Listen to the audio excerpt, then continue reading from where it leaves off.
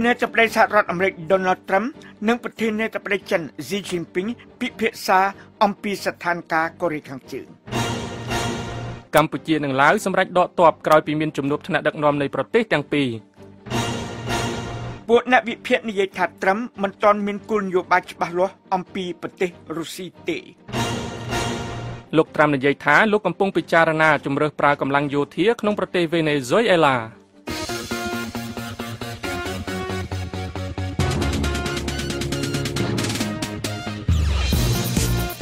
នៅក្នុងការផ្សាយរបស់ VOA នៅរាត្រីនេះយើងមានសេចក្តីរាយការណ៍អំពីអ្នកភូមិនៅខេត្តសៀមរាបចង់បានអគ្គិសនីរដ្ឋប្រើប្រាស់ខណៈតម្លៃភ្លើងឯកជនថ្លៃសេចក្តីរាយការណ៍អំពីកម្ពុជាដាក់បញ្ចូលខ្មែរអាមេរិកាំងក្នុងក្រុមបាល់បោះជម្រើសជាតិដើម្បីប្រកួតកីឡាស៊ីហ្គេមលោកអ្នកនាងនឹងបានស្ដាប់សេចក្តីរាយការណ៍ទាំងនេះក្រោយព័ត៌មានអន្តរជាតិដែលផ្សាយផ្ទាល់ដោយលោកឈឹមសូមេតនិងលោកសាយម៉ូនីចាសសូមអញ្ជើញលោកសូមេតជាមុនអរគុណសិទ្ធិមានបាននិយាយនៅក្នុងសេចក្តីថ្លែងការណ៍មួយថាប្រធានាធិបតីសហរដ្ឋអាមេរិក Donald Trump និងប្រធានាធិបតីចិន Xi Jinping បានបញ្ជាក់ជាថ្មីទៀតអំពីការបដិញ្ញាទៅវិញទៅមករបស់អស់លោកក្នុងការធ្វើមិនឲ្យមានអាវុធបរមាណូក្នុងឧបទ្វីបកូរ៉េនៅក្នុងការនិយាយគ្នាតាមទូរស័ព្ទមួយកាលពីថ្ងៃសុក្រសេចក្តីថ្លែងការណ៍នេះចែងថាមេដឹកនាំទាំងពីរនាក់នេះបានបញ្ជាក់ថាការអនុម័តការពិភាក្សាថ្មីនេះនៃសេចក្តីសម្រេចចិត្តថ្មីមួយរបស់ក្រុមប្រឹក្សាសន្តិសុខអង្គការសហប្រជាជាតិស្តីពីប្រទេសកូរ៉េខាងជើងជាវិធានការសំខាន់និងចាំបាច់មួយចំពោះទៅកាន់ធ្វើឲ្យមានសន្តិភាពនិងស្ថិរភាពនៅលើឧបទ្វីបកូរ៉េសេចក្តីថ្លែងការណ៍នេះរបស់សិទ្ធិមានបាននិយាយថាប្រធានាធិបតីទាំងពីរនាក់នេះក៏បានបញ្ជាក់ជាថ្មីដែរអំពីការបដិញ្ញាទៅវិញទៅមករបស់អស់លោកក្នុងការធ្វើកុំឲ្យមានអាវុធបរមាណូក្នុងឧបទ្វីបកូរ៉េហើយបានយល់ស្របគ្នាថាប្រទេសកូរ៉េខាងជើងត្រូវតែបញ្ឈប់អកប្បកិរិយាបង្ករឿងនិងបង្កើនភាពតានតឹងរបស់ផងខ្លួនការពិចារណាត្រឹមបានចេញផ្សាយការព្រមានថ្មីមួយដល់ប្រទេសកូរ៉េខាងជើងដោយនិយាយថាកងយោធាសហរដ្ឋអាមេរិកប្រុងប្រៀបរួចស្រេចហើយនៅពេលដែលរដ្ឋាភិបាលក្រុងព្យុងយ៉ាងបានបង្កើនការចាប់ប្រកាន់ថាមានដឹកនាំសហរដ្ឋអាមេរិករូបនេះរុញច្រានឧបទ្វីបកូរ៉េឲ្យចូលក្នុងភ្លើងសង្គ្រាមបរមាណូប្រធានាធិបតីត្រឹមបាននិយាយជាថ្មីទៀតអំពីការព្រមានការពិភាក្សាមុនរបស់គាត់ដល់ប្រទេសកូរ៉េខាងជើងប្រឆាំងនឹងការគំរាមកំហែងឬការធ្វើសកម្មភាពឬកោះហ្គាំដោយគាត់បាននិយាយថាប្រសិនបើមានអ្វីកើតមានឡើងដល់កោះហ្គាំការនេះនឹងនាំឲ្យមានបញ្ហាធំក្នុងប្រទេសកូរ៉េខាងជើងរដ្ឋាភិបាលក្រុងព្យុងយ៉ាងបានគម្រាមកំហែងថានឹងបាញ់កាំជ្រួចមីស៊ីលទៅកាន់កោះហ្គាំដែលជាដែនដីសហរដ្ឋអាមេរិកនៅក្នុងមហាសមុទ្រប៉ាស៊ីហ្វិកមានមូលដ្ឋានយោធាសហរដ្ឋអាមេរិកធំនៅទីនោះ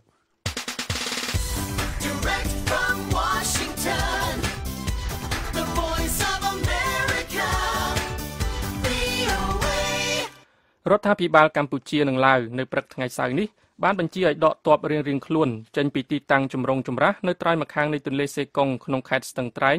ដែលកម្ពុជាចោទថាកងទ័ពឡាវបានចូលមកបោះទីតាំងនៅលើទឹកដីខ្មែរលោកសុនរិនអ្នកយកព័ត៌មាន VOA ម្នាក់ក្នុងប្រទេសកម្ពុជាបានរាយការណ៍នៅថ្ងៃសៅរ៍នេះមកថាការសម្រេចដកកងទ័ពទាំងសងខាងនេះធ្វើឡើងបន្ទាប់ពីមានជំនួបទ្វេភាគីមួយនៅក្នុងទីក្រុងវៀងច័ន្ទនៃប្រទេសឡាវរវាងលោកនាយករដ្ឋមន្ត្រីហ៊ុនសែននិងសមាភាគីរបស់លោកគឺលោកនាយករដ្ឋមន្ត្រីឡាវថោងលុនស៊ីសូលីតកាលពីព្រឹកថ្ងៃសៅរ៍នេះជំនួបនេះគឺដើម្បីដោះស្រាយសំណើរបស់លោកហ៊ុនសែនដែលបានស្នើឲ្យភាគីឡាវដកកម្លាំងប្រដាប់អាវុធចេញពីតំបន់ក្បែរអូអាឡៃនិងតំបន់អូតាងាវក្នុងស្រុកសៀមប៉ាងខេត្តស្ទឹងត្រែងជាប់ព្រំដែនខេត្តអាតាពើរបស់ប្រទេសឡាវក្នុងសន្និសីទសារព័ត៌មានមួយដែលបានផ្សព្វផ្សាយនៅលើទំព័រ Facebook របស់លោកនាយករដ្ឋមន្ត្រីខ្មែរនាយករដ្ឋមន្ត្រីឡាវលោកថោងលុនស៊ីសូលីតបានបញ្ជាក់នៅចំពោះមុខលោកហ៊ុនសែនថាលោកបានបញ្ជាឲ្យដកកងទ័ពនៃប្រទេសឡាវរបស់លោកយ៉ាងយូរត្រឹមថ្ងៃអាទិត្យស្អែកនេះដើម្បីបញ្ជាការប្រឈមមុខដាក់គ្នារវាងកងកម្លាំងយោធានៃប្រទេសទាំងពីរលោកនាយករដ្ឋមន្ត្រីឡាវបានថ្លែងជាភាសាឡាវដោយមានការបកប្រែជាភាសាខ្មែរថាឥឡូវខ្ញុំបានបញ្ជាឲ្យអាជ្ញាធរពាក់ព័ន្ធដកកងកម្លាំងចេញពីទីនោះទាំងអស់មិនឲ្យផុតពីព្រឹកស្អែកទេលោកនាយករដ្ឋមន្ត្រីឡាវក៏បានសម្ដែងការសោកស្ដាយដែលមិនបានឆ្លើយតបឲ្យទាន់ពេលវេលាទៅនឹងលិខិតរបស់លោកហ៊ុនសែនស្ដីពីការស្នើឲ្យដកទ័ពចេញពីតំបន់ដែលមានភាពចម្រូងចម្រាសគ្នានោះទោះជាយ៉ាងណា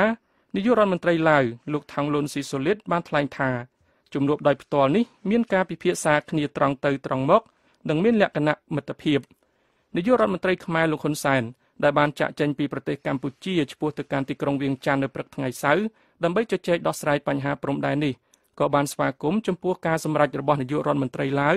ហើយលោកក៏បានបញ្ជាឲ្យកងទ័ពខ្មែរដែលបានចល័តកាលពីថ្ងៃសុក្រចូលទីតាំងដើមវិញអស់លោកអ្នកកំពុងស្ដាប់ការផ្សាយព័ត៌មានដោយផ្ទាល់ពីបន្ទប់ផ្សាយសម្លេងលេខ10របស់ VOA ពីរដ្ឋធានី Washington ការគ្រប់គ្រងប្រកបដោយការរារែករបស់ប្រធានាធិបតីសហរដ្ឋអាមេរិក Donald Trump ដល់ការដាក់ទណ្ឌកម្មខ្លាំងជាងមុនប្រឆាំងនឹងប្រទេសរុស្ស៊ីនិងអត្ថាធិប្បាយការពីពេលថ្មីនេះអំពីប្រទេសរុស្ស៊ីបានត្រូវបកស្រាយក្នុងទីក្រុងម៉ូស្គូថាជាពេលមានការផ្លាស់ប្ដូរមួយក្នុងសេចក្តីសង្ឃឹមស្ដីពីការកែលម្អទំនាក់ទំនងរវាងប្រទេសទាំងពីរការប្រកាន់យកនយោបាយតាំងតែងជាងមុនទោះណាជាមានភាពប្រងើយផ្កាយរបស់ត្រឹមដល់ការជៀតចែកនៃវិមានកម្លាំងក្នុងការបោះឆ្នោតសហរដ្ឋអាមេរិកការបដិសេធរបស់គាត់អំពីលទ្ធភាពនៃការខុបខិតជាមួយរុស្ស៊ីនិងការនិយាយបញ្ជូរប្រធានាធិបតីរុស្ស៊ី Vladimir Putin បាននាំឲ្យមានសំណួរថាតើអ្វីជាគោលនយោបាយស្ដីពីប្រទេសរុស្ស៊ីរបស់ប្រធានាធិបតីត្រឹមលោក Andrei Kolesnikov នៃមជ្ឈមណ្ឌល Carnegie ក្នុងទីក្រុងម៉ូស្គូបាននិយាយថាមតិរបស់ខ្ញុំគឺថាគ្មានគំនិតបែបនេះស្ដីពីគោលនយោបាយរុស្ស៊ីរបស់ត្រឹមទេគ្មានគោលនយោបាយបែបនេះទេហើយក៏គ្មានគោលនយោបាយរបស់រុស្ស៊ីអំពីប្រទេសអាមេរិករបស់ត្រឹមដែរអត្ថាធិប្បាយរបស់ត្រឹមនៅពេលឃោសនាបោះឆ្នោតអំពីប្រទេសរុស្ស៊ីបានបញ្ជាពូទីនហើយបានបង្កើនសេចក្តីសង្ឃឹមក្នុងប្រទេសរុស្ស៊ីអំពីកិច្ចសហប្រតិបត្តិការរបស់សហរដ្ឋអាមេរិកនៅពេលជាមួយគ្នានេះការសាកសួររបស់គាត់អំពីសម្ព័ន្ធភាពយោធាអូតាំងនិងអំពីការឈ្លានពានរបស់រុស្ស៊ីក្នុងប្រទេសអ៊ុយក្រែនបាននាំឲ្យមានភាពមិនទៀងទាត់ក្នុងចំណោមពួកសម្ព័ន្ធមិត្តរបស់សហរដ្ឋអាមេរិក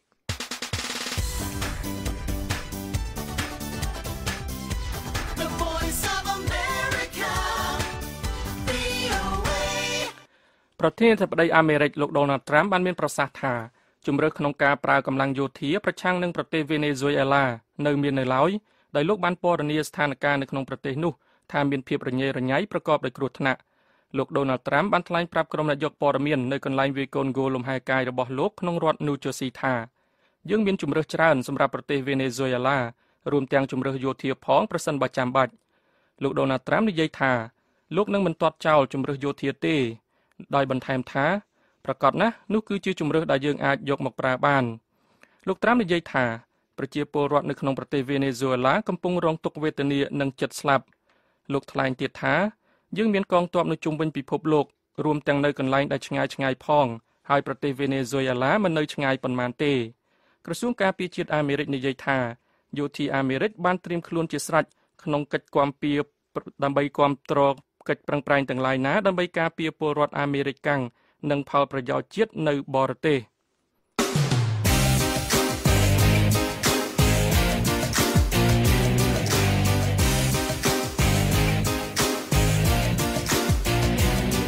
ជាបន្តទៅទៀតនេះ VOA មានសេចក្តីរាយការណ៍ជូនដូចតទៅអ្នកភូមិនៅខេត្តសៀមរាបចង់បានអគ្គិសនីរដ្ឋប្រើប្រាស់ខណៈតម្លៃភ្លើងឯកជនថ្លៃកម្ពុជាដាក់បញ្ចូលខ្មែរអាមេរិកក្នុងក្រុមបាល់បោះជម្រើសជាតិដើម្បីប្រកួតកីឡាស៊ីហ្គេមតំបន់បច្ចេកវិទ្យា Silicon Valley ប្រតិកម្មទៅនឹងការសម្រេចចិត្តរបស់រដ្ឋបាលលោក Trump ក្នុងការពន្យាលពេលបទបញ្ញត្តិគ្រប់គ្រងសហគ្រិនអន្តរជាតិហើយនៅក្នុងការផ្សាយរយៈពេល30នាទីចុងក្រោយយើងខ្ញុំមានសេចក្តីរាយការណ៍អំពីកេរដំណែលរបស់លោកអង្សានវីរៈជនទាមទារឯករាជ្យភូមាត្រូវបានដាក់តាំងជាសាធារណៈសេចក្តីរាយការណ៍អំពីសម្រងពាក្យពេចន៍របស់ស្ត្រីលើកទឹកចិត្តដល់ស្ត្រីនិងក្មេងស្រីដទៃទៀត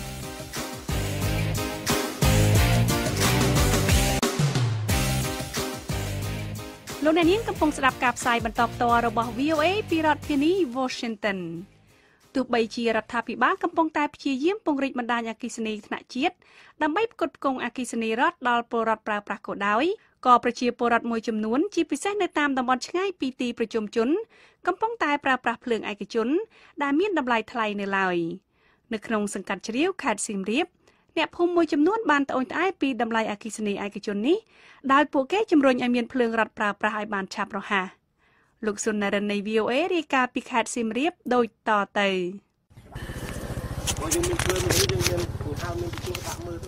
លោកខុនម៉ាកំពុងសម្រាប់ពេលថ្ងៃរសៀលនៅលើកម្រាលស៊ីម៉ង់ក្បែរក្រែក្នុងផ្ទះរបស់លោកស្ថិតក្នុងភូមិវាលនៃសង្កាត់ជ្រាវដែលមានចម្ងាយប្រមាណ12គីឡូម៉ែត្រពីក្រុងសៀមរាបដើរចេញពីបន្ទប់ក្នុងផ្ទះខណៈមានញើសបែកពេញខ្លួនអ្នករត់រមាក់កង់3វ័យ32ឆ្នាំនៅក្នុងក្រុងសៀមរាបរូបនេះបាននិយាយថាផ្ទះរបស់លោកដែលមានជញ្ជាំងនិងដំបូលប្រក់ស័ង្កសីនេះមិនទាន់មានអគ្គិសនីប្រើប្រាស់នោះទេលោកខុនម៉ាដែលប្រកបមុខរបររត់កង់3នេះអស់រយៈពេល77ឆ្នាំមកហើយមានប្រសាសន៍ថាការដែលផ្ទះរបស់លោកមិនមានភ្លើងប្រើប្រាស់គឺដោយសារបណ្ដាញភ្លើងរដ្ឋមិនទាន់ត្រូវបានតភ្ជាប់មកដល់ក្នុងភូមិរបស់លោកហើយសេវាភ្លើងឯកជនដែលមាននៅក្នុងភូមិនេះមានតម្លៃថ្លៃចូលរត់ទៅដល់គ្រូយើងប្រើប្រាស់គ្រូទៅចឹងម្ដាយរបស់លោកខុនម៉ាគឺលោកស្រីអោមសំអាតអាយុ65ឆ្នាំបានថ្លែងប្រាប់ VOA ថាសប្តាហ៍ថ្ងៃនេះអ្នកស្រីបានសម្រេចចិត្តប្រើប្រាស់អាគុយសម្រាប់បំភ្លឺផ្ទះតិចតួចនៅពេលយប់ប៉ុណ្ណោះអ្នកស្រីបន្តថាតម្លៃភ្លើងនិងសេវាតភ្លើងឯកជនមកដល់ផ្ទះត្រូវបង់ថ្លៃច្រើនពេករហូតដល់ជាង$100ដែលអ្នកស្រីមិនមានលទ្ធភាពបង់បានដូច្នេះក្រុមគ្រួសាររបស់អ្នកស្រីដែលមានសមាជិកទៅដល់9នាក់ត្រូវបង្ខំចិត្តរងចាំភ្លើងរដ្ឋដើម្បីតប្រើប្រាស់នៅពេលខាងមុខខ្ញុំអត់មានលុយដល់គេវាតខ្សែភ្លើងហងវែងគេជួនណាសុំគេតកន្លែងនេះគេមិនឲ្យតផងហើយសុំតមិនក៏100ដែរអូនហើយមកខ្សែភ្លើងទៀតយើងក្រវាឡើងចិត្ត200បានលុយណាលុយហូបគ្មានផងមកអូសមកទៀតហើយបាច់ទេកូនសុកចិត្តអាងឹតចុះដោយក្រុមគ្រួសាររបស់អ្នកស្រីអោមសំអាតដែរអ្នកភូមិនៅទីនោះជាច្រើនគ្រួសារទៀតក៏មិនទាន់មានភ្លើងអគ្គិសនីប្រើប្រាស់ដែរទោះបីជាពួកគេរស់នៅចម្ងាយប្រមាណតែ10គីឡូម៉ែត្រពីទីក្រុងសៀមរាបដែលជាទីក្រុងទេសចរដ៏ល្បីល្បាញលើពិភពលោកទៅហើយក៏ដោយចំណែកឯក្រុមគ្រួសារខ្លះទៀតដែលមានលទ្ធភាពតភ្លើងឯកជនប្រើប្រាស់នៅក្នុងភូមិនេះក៏បានរអ៊ូរទាំដែរថាភ្លើងឯកជនមានតម្លៃខ្ពស់គឺ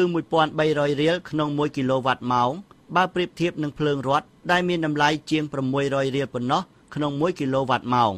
ដូច្នេះពួកគេបានទទូចស្នើឲ្យអាជ្ញាធរអគ្គិសនីឆាប់ពន្លឿនសេវាផ្គត់ផ្គង់ភ្លើងរដ្ឋឲ្យមកដល់តំបន់របស់ពួកគេឲ្យបានឆាប់ដើម្បីសម្រួលដល់ជីវភាពរស់នៅប្រចាំថ្ងៃរបស់ពួកគេ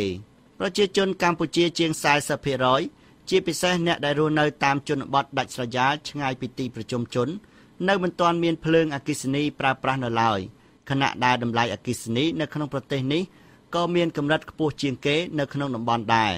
នេះបើយោងតាមរបាយការណ៍ថ្មីមួយរបស់មជ្ឈមណ្ឌល Stimson ដែលនិយាយអំពីអគ្គិសនី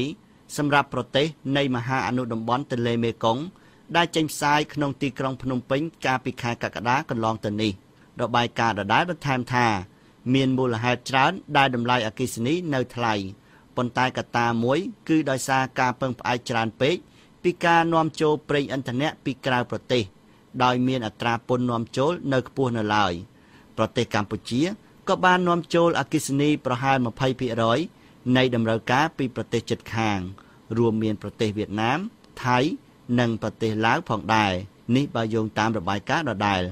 អ្នកភូមិមួយចំនួននៅក្នុងសង្កាត់ជ្រាវនៃក្រុងសៀមរាបបានប្រាប់ VOA ថាពួកគេបានកំពុងប្រើប្រាស់ភ្លើងឯកជនដែលមានតម្លៃថ្លៃគឺស្មើ2ដងនៃតម្លៃភ្លើងរដ្ឋប្រើរបៀបដូចថាយើងជូនការខ្លះភ្លើងដាច់ជូនខ្លះអត់អ្នកនាងហុំលីសាអាយុ33ឆ្នាំប្រជាពលរដ្ឋរស់នៅក្នុងភូមិវាលនៃសង្កាត់ជ្រាវបាននិយាយថាអ្នកនាងចំណាយប្រាក់ច្រើនរហូតដល់ជាង$10,000ក្នុងមួយខែសម្រាប់ថ្លៃភ្លើងអ្នកនាងបន្តថាប្រសិនបើមានភ្លើងរដ្ឋប្រើប្រាស់នោះការចំណាយប្រហែល$40,000តែប៉ុណ្ណោះក្នុងមួយខែខ្ញុំចង់សំណូមពរថាឲ្យគេដាក់បកគោភ្លើងជុំវិញដែលយើងខ្វះខាតនេះទៅហើយខ្ញុំចង់តភ្លើងរដ្ឋដែរព្រោះភ្លើងរដ្ឋធូរថ្លៃជាងភ្លើងឯកជនអ្នកនាងបានត្អូញត្អែថាមានខែខ្លះអ្នកនាងពិបាកនឹងរកថវិកាសម្រាប់បង់ថ្លៃភ្លើងផងដែរអស់ច្រើនដែរហ្នឹងបងវាថាមួយខែណាយើងរកតាន់ខែណាយើងរកអត់តាន់អស់ច្រើនហ្នឹងខែណាដែលយើងរកតាន់យើងបង់ស្រួលខែណាយើងរកអត់តាន់យើងរៀងនេះដែរទោះជាយ៉ាងណាអ្នកនាងបានដាក់ការសង្ស័យថាការមិនមានភ្លើងរដ្ឋប្រើប្រាស់នេះពេលនេះអាចបណ្ដាលមកពីមានកិច្ចសន្យាខុបខិតគ្នារវាងម្ចាស់អាជីវកម្មផ្គត់ផ្គង់ភ្លើងឯកជននិងអង្គភាពអគ្គិសនីរដ្ឋ មកពីឯកជនគេអត់ឲ្យតគេអត់ឲ្យតគេនិយាយថាគេបងនិយាយថាគេកុងត្រាមួយភូមិនឹងដាច់អស់ហើយគេមកភូមិនឹងនិយាយថាភូមិប្រហែល 3-4 ភូមិអញ្ចឹងគេដាច់អស់គេគិតដាច់អស់ទាំងហ្មងហើយដល់ពេលអញ្ចឹងយើងមិនអាចតភ្លើងរត់បានដល់យើងទៅតភ្លើងរត់គេថាគេកុងត្រាអស់ហើយប្រជាពលរដ្ឋម្នាក់ទៀតលោកអ៊ុតចော့អាយុ58ឆ្នាំមានប្រសាសន៍ថាលោកបានចំណាយប្រាក់ចាប់ពី 50,000 ទៅ 60,000 រៀលលើតម្លៃភ្លើងប្រចាំខែលោកបានស្នើឲ្យអគ្គិសនីរដ្ឋតមកឆាប់នាពេលខាងមុខនេះកំភ្លើងរត់ចូលមកតាមភូមិបានភ្លើងរត់ប្រើកុំពិបាកយើងយកភ្លើងឯកជនវាគេយកមកពី3កើបណាលោកចាបជេងដែលជាម្ចាស់អាជីវកម្មភ្លើងឯកជននិងជាមេភូមិវាលក្នុងសង្កាត់ជ្រាវផងដែរនោះបានថ្លែងប្រាប់ VOA ថាបច្ចុប្បន្ននេះបណ្ដាញអគ្គិសនីរដ្ឋត្រូវបានតចូលនៅក្នុងភូមិហើយដែលលោកថាមិនយូរទេភ្លើងរដ្ឋនឹងអាចប្រើប្រាស់បានលោកក៏បានច្រានចោលការចោទប្រកាន់របស់អ្នកភូមិថាលោកចង់រក្សាទុកភ្លើងឯកជននៅក្នុងតំបន់នេះតទៅទៀតបើទោះជាមានភ្លើងរដ្ឋចូលមកដល់ក៏ដោយភ្លើងនេះខ្ញុំអត់ចង់ចែកចាយហើយខ្ញុំអូប្រើសម្រាប់តែខ្ញុំតែសុំញ៉ែសុំប្រើទៅចិត្តចែកគ្នាប្រើទៅណាហើយខ្ញុំអូឆ្ងាយវាត្រូវការបាត់បង់ខ្ញុំឥឡូវខ្ញុំលេងឈីក្បាលហើយខ្ញុំប្រាប់ថាខ្ញុំអត់តែរត់ចែកចាយមកខ្ញុំអាននឹងផ្ដាច់ចេញនិយាយឲ្យខ្លីតែប៉ុណ្ណេះបាទខ្ញុំមានចង់ទុកដល់50ទេចៅសង្កាត់រងនៃសង្កាត់ជ្រាវលោកក្តាប់សាវ៉ាត់មានប្រសាសន៍ថាប្រជាជនមិនទាន់មានភ្លើងរដ្ឋប្រើប្រាស់ចង់ប្រមូលថវិកាពីអ្នកភូមិដើម្បីតបណ្ដាញចូលទៅជិតភូមិរបស់គេលោកបន្តថាប្រជាជនប្រហែល150គ្រួសារនៅក្នុងសង្កាត់របស់លោកដែលមិនទាន់មានភ្លើងរដ្ឋប្រើប្រាស់នៅឡើយអភិបាលក្រុងសៀមរាបលោកសូផ្លាតុងមានប្រសាសន៍ថាអាជ្ញាធរអគ្គិសនីខេត្តមានផែនការច្បាស់លាស់ក្នុងការបំពេញកង្វះខាតភ្លើងនៅតំបន់ទាំងនោះតែលោកថាវាត្រូវការពេលវេលាដោយសារការងារទាំងនេះគឺជារឿងបច្ចេកទេសការរបស់ខាងអង្គភាពអគ្គិសនីហ្នឹងដាក់គ្រប់ទាំងអស់ប៉ុន្តែខ្ញុំមិនដឹងថា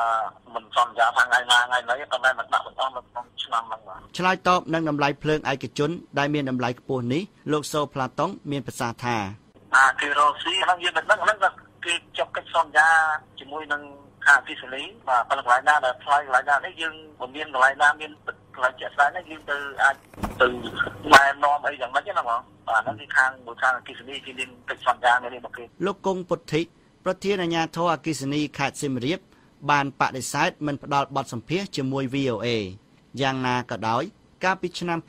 2012ប្រជាជនប្រមាណ200នាក់នៅក្នុងខេត្តសៀមរាបបានតវ៉ាសូមឲ្យបញ្ចុះតម្លៃអគ្គិសនីឯកជនពីតម្លៃ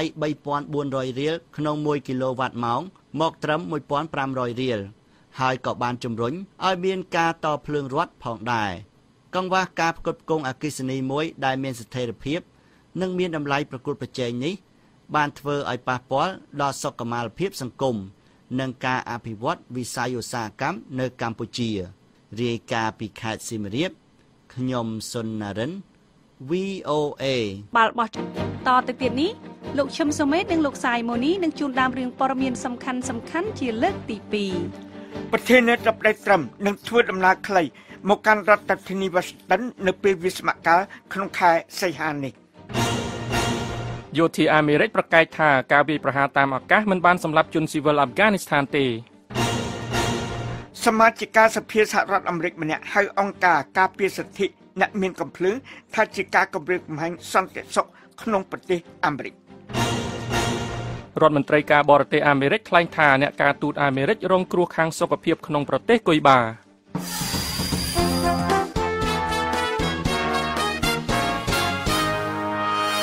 លំដាប់តទៅទៀតនេះលោកឈឹមសុមេតនិងលោកសាយម៉ូនីនឹងជូនព័ត៌មានទាំងស្រុងចាសសូមអញ្ជើញលោកសុមេតអរគុណបើតាមពួកមន្ត្រីសេដ្ឋវិមានថាប្រធានាធិបតីសហរដ្ឋអាមេរិក Donald Trump នឹងបង្អាក់វិស្មកាលធ្វើការងាររបស់គាត់ក្នុងរយៈពេលខ្លីដើម្បីធ្វើដំណើរមួយថ្ងៃមកកាន់រដ្ឋធានី Washington ពួកមន្ត្រីទាំងនេះមិនបាននិយាយទេអំពីហេតុអ្វីបានជាប្រធានាធិបតីអាមេរិករូបនេះនឹងធ្វើដំណើរមកកាន់សេដ្ឋវិមានដែលនៅទីនោះ ការិយាល័យរៀងពងក្រពើរបស់គាត់កំពុងត្រូវជួសជុលកែលម្អ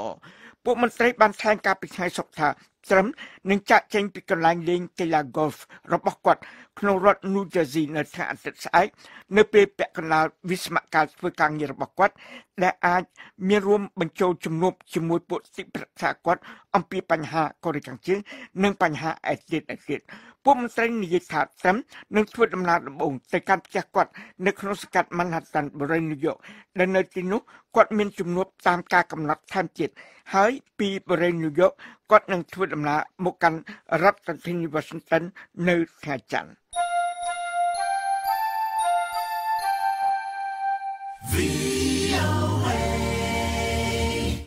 យោធាសហរដ្ឋអាមេរិកកាលពីថ្ងៃសុក្របានប្រកាសថាការវាយប្រហារតាមអាកាសទាំងកណ្ដាលយប់ប្រឆាំងនឹងភេរវកម្មនៅប៉ែកខាងកើតប្រទេសអាហ្វហ្គានីស្ថានមិនបានបណ្ដាលឲ្យជនស៊ីវិលស្លាប់ទេ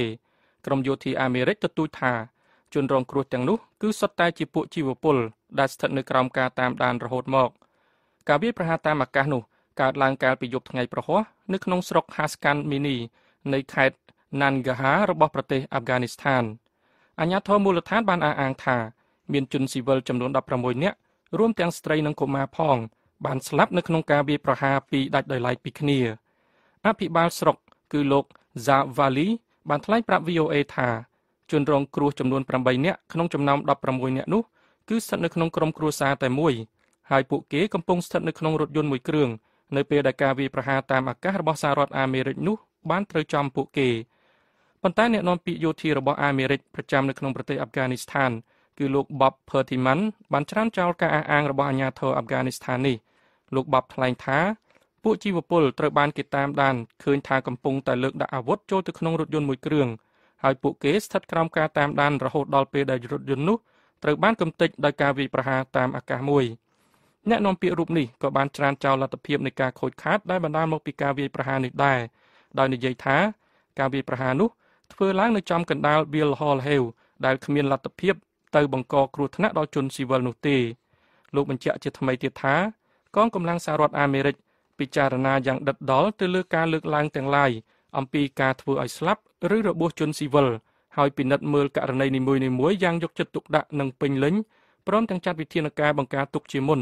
តាមរបៀបមួយដែលអាចកាត់បន្ថយគ្រោះថ្នាក់ដល់ជនស៊ីវិលអាហ្វហ្គានីស្ថានឲ្យនៅកម្រិតទាបបំផុត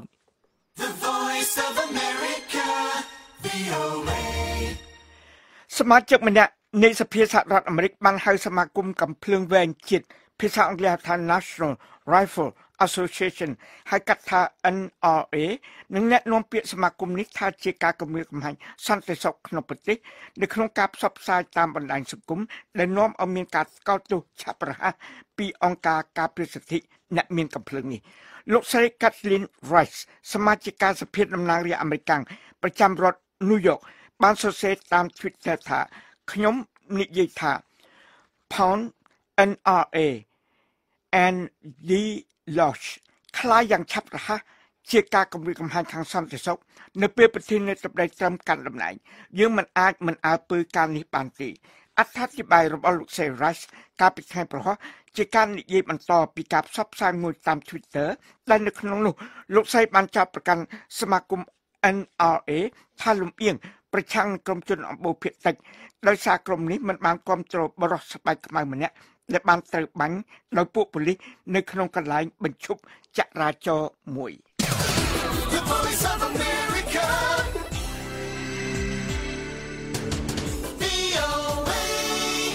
រដ្ឋមន្ត្រីការបរទេសអាមេរិកលោក Rex Tillerson បានមានប្រសាសន៍កាលពីថ្ងៃសុក្រថាអ្នកការទូតអាមេរិកកាំងក្នុងប្រទេសគុយបាដែលបានរងគ្រោះដោយត្រចៀករបស់ពួកគេស្ដាប់អ្វីលែងឮនោះគឺជាជនរងគ្រោះនៃការវាយប្រហារតាមផ្លូវសុខភាពប្រទេសកាណាដាក៏បានលាតត្រដាងកាលពីថ្ងៃប្រហ័សដែរថាយ៉ាងហោចណាស់អ្នកការទូតរបស់ខ្លួនម្នាក់នៅក្នុងប្រទេសគុយបាក៏ត្រូវចូលពេទ្យព្យាបាលការបាត់បង់សោតវិញ្ញាណឬថ្លង់ស្ដាប់អ្វីលែងឮនេះដែរលោករដ្ឋមន្ត្រីការបរទេស Tillerson បានថ្លែងថាសហរដ្ឋអាមេរិកឲ្យអាជ្ញាធរគុយបាទទួលខុសត្រូវក្នុងការស្វែងរកឲ្យឃើញថាតើនរណាគឺជាអ្នកវាយប្រហារតាមផ្លូវសុខភាពនេះមិនត្រឹមតែទៅលើអ្នកការទូតអាមេរិកប៉ុណ្ណោះទេតែយើងក៏ឃើញមានករណីនេះកើតឡើងចំពោះអ្នកការទូតដទៃទៀតដែរប្រទេសគុយបាបាននិយាយនៅក្នុងសេចក្តីថ្លែងការណ៍មួយកាលពីដើមសប្តាហ៍នេះថាគុយបាមិនដែលអនុញ្ញាត ហើយក៏នឹងមិនអនុញ្ញាតឲ្យគេយកដែនដីរបស់ខ្លួនទៅប្រើសម្រាប់ធ្វើសកម្មភាពណាមួយប្រឆាំងនឹងមន្ត្រីការទូតដែលត្រូវបានទទួលស្គាល់ត្រឹមត្រូវឬក៏ទៅលើសមាជិកក្រុមគ្រួសាររបស់ពួកគេនោះដែរដោយគ្មានករណីលើកលែងណាមួយទេក្រុមមន្ត្រីនិយាយថាការបាត់បង់សោតវិញ្ញាណឬថ្លង់ស្ដាប់អ្វីលែងឮនេះហាក់ដូចជាតាក់ទងទៅនឹងការប្រើប្រាស់ឧបករណ៍ស្ដាប់សំឡេងម្យ៉ាងលោក John Caulfield ប្រធានផ្នែកផលប្រយោជន៍អាមេរិកនៅក្នុងប្រទេសគុយបាចាប់តាំងពីឆ្នាំ2011ដល់2016បានថ្លែងប្រាប់ទីភ្នាក់ងារព័ត៌មាន Associated Press ថាលោកជឿថាការคลายទៅជាថ្លង់របស់អ្នកការទូតនេះទំនងគឺជាលទ្ធភាពនៃការខូចបច្ចេកទេសតាមយកការថ្មីណាមួយដែលបណ្ដាលឲ្យមានផលវិបាកបែបនេះ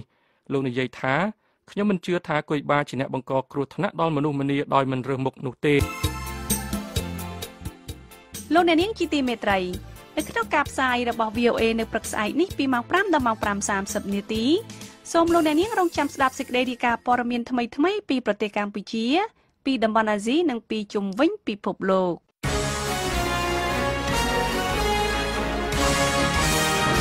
តទៅទៀតនេះលោកឈឹមសមេតនឹងជួនព័ត៌មានអន្តរជាតិសង្ខេបបញ្ចប់ចាសសូមអញ្ជើញលោកសមេតអរគុណប្រទេសឥណ្ឌូនេស៊ីប្រុងប្រៀបខ្លួនសម្រាប់ភ្លើងឆេះព្រៃថែមទៀតនៅពេលគេរកឃើញថាមានផ្សែងព្រៃឆេះរាប់រយកាលពីសប្តាហ៍មុនសម្រាប់ប្រទេសឥណ្ឌូនេស៊ីភ្លើងឆេះព្រៃបានក្លាយជាបញ្ហាដឹងជាមុនហើយមិនអាចសម្រួលបានជារៀងរាល់ឆ្នាំខេត្ត5នៃប្រទេសឥណ្ឌូនេស៊ីគឺខេត្ត Rawo Zambi ស៊ុមាត្រាខាងត្បូងកាលីម៉ាតាំងខាងលិចនិងខេត្តកាលីម៉ាតាំងខាងត្បូងបានប្រកាសភាពអាសន្នហើយមន្ត្រីម្នាក់នៃកោះស៊ុមាត្រាបានអំពាវនាវឲ្យមានការបាញ់សម្លាប់ពួកជនទាំងឡាយណាដែលដុតភ្លើងបណ្ដាលឲ្យមានការឆេះព្រៃក្រុងធំដូចជាក្រុងប៉ុនជាណាក់កាលីម៉ាតាំងខាងលិចនិងក្រុងពីកាន់បារុនៅលើកោះស៊ុមាត្រាជាដើមមានអបផ្សាយបណ្ដាលមកពីភ្លើងឆេះព្រៃ282កន្លែង Direct from Washington, the voice of America, VOA. នៅក្បែរកុងតឺន័រច្រេះស៊ីជាជួរដែលព័ទ្ធជុំវិញដោយរបងដែកគឺជាភោជនីយដ្ឋានរបស់គ្រួសារជនជាតិមិចស៊ិកមួយឈ្មោះ Taqueria Mi Pueblo ស្ថិតនៅប៉ែកនិរដីនៃទីក្រុង Detroit ក្នុងរដ្ឋ Michigan ម្ចាស់ភោជនីយដ្ឋាននេះគឺលោក Jose de Jesus Lopez លោករាប់ដើមឈើដែលលោកបានដាំនិងកន្លែងលេងជាច្រើនដែលកសាងឡើងបណ្ដាឆ្លៀតនិយាយបណ្ដាថាអ្វីទាំងអស់ត្រូវបានគេបោះបង់ចោលហើយមានកន្លែងចាក់សម្រាមមួយមិនឆ្ងាយពីហាងរបស់លោកទេលោក Lopez បានចូលមកកាន់សហរដ្ឋអាមេរិកកាលពីឆ្នាំ1981ក្នុងនាមជាជនអន្តោប្រវេសន៍ដែលគ្មានកណ្ដាស់ស្នាមត្រឹមត្រូវលោកបានរំលឹកពីប្រវត្តិដើមនៃទីកន្លែងរស់នៅរបស់លោកថាជាតំបន់ដែលញោមញីដោយអ្នកញៀនថ្នាំហើយសួនច្បារត្រូវមនុស្សម្នាជន់ខ្ទេចទីក៏ប៉ុន្តែពេលនេះទីក្រុង Mexico ឬ Mexican Town ដោយដែលឈ្មោះបច្ចុប្បន្នត្រូវបានគេហៅក្នុងតំបន់ដែលលោក Lopez រស់នៅគឺជាកន្លែងដែលរស់រវើកបំផុតមួយសម្រាប់អ្នកស្រុកនិងអ្នកទេសចរដែលមកកំសាន្តនៅក្នុងតំបន់គំរូមួយសម្រាប់សហគមន៍ជនអន្តោប្រវេសន៍ផ្សេងទៀតអង្គការសហប្រជាជាតិនិយាយថាកងកម្លាំងរដ្ឋាភិបាលនីហ្សេរីយ៉ាក្នុងទ្វីបអាហ្វ្រិកបានឆ្មក់ចូលឆាកឆេរដោយគ្មានការអនុញ្ញាតក្នុងមូលដ្ឋានខាងមនុស្សធម៌ធំមួយរបស់អង្គការសហប្រជាជាតិក្នុងតំបន់អេសានប្រទេសពួកមន្ត្រីអង្គការសហប្រជាជាតិនិយាយថាកងទ័ពនីហ្សេរីយ៉ាបានចូលទៅក្នុងមូលដ្ឋានអង្គការសហប្រជាជាតិនៅក្នុងទីក្រុង Maiduguri ដែលនៅទីនោះការបះបោររបស់ពួកអ៊ីស្លាមនិយម Boko Haram បានចាប់ផ្ដើមហើយបានធ្វើការឆែកឆេរមុនពេលថ្ងៃនេះក្នុងជំរំនោះ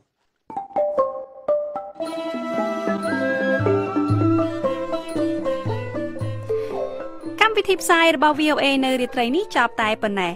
ប៉ុន្តែលោកអ្នកនាងនៅអាចស្ដាប់ឬអានព័ត៌មានរបស់ VOA ឡើងវិញបានតាមរយៈគេហទំព័រ khmer.voanews.com